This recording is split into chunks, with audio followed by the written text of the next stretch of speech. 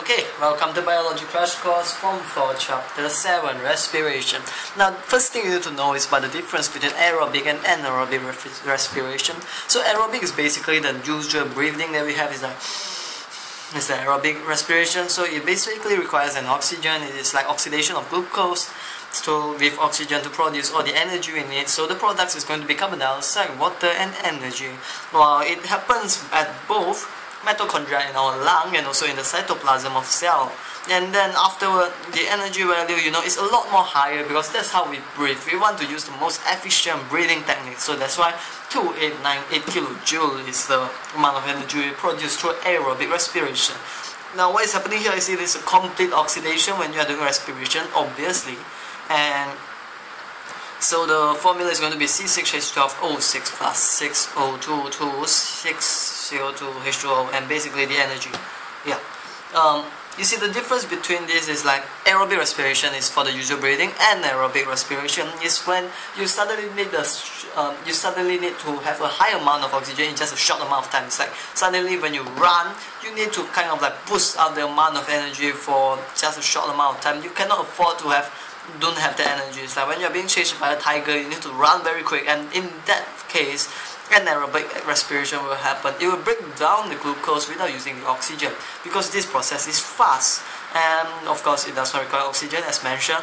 But the side effect of this fast process is, it produces only a little bit of energy, even though you can produce a lot.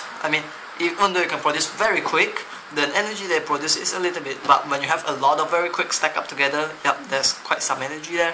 But then the downside is you actually have the lactic acid to limit yourself. So when you're running for a marathon, if you are running out of your breath, this means that aerobic respiration is no longer happening. Instead, anaerobic respiration took over, where you just run and suddenly you ran out of breath, and anaerobic respiration took over, and lactic acid is produced in all your muscle because at the mitochondria there, they just realize they need more energy, but you do not have the demand does not meet, the supply does not meet the demand. So what do? Anaerobic respiration, just produce the lactic acid.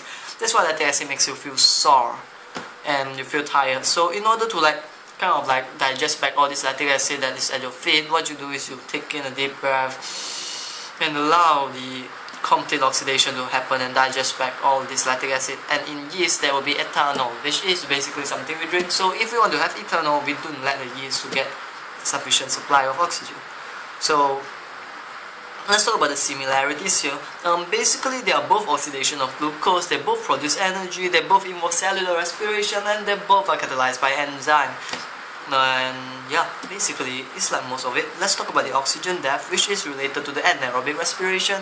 And the oxygen depth is basically when you have a very low amount of oxygen, you kind of go through the anaerobic respiration. Then when you do anaerobic respiration, lactic acid starts to stack up, so the muscle become very sore, and there's a lot of carbon dioxide there, and then you have to breathe deeper again and you digest back all this lactic acid. That's going to be an essay question. So 5 marks. Less oxygen, anaerobic respiration, lactic acid starts to come down, muscle becomes sore, you breathe deeper and you digest all the lactic acid again.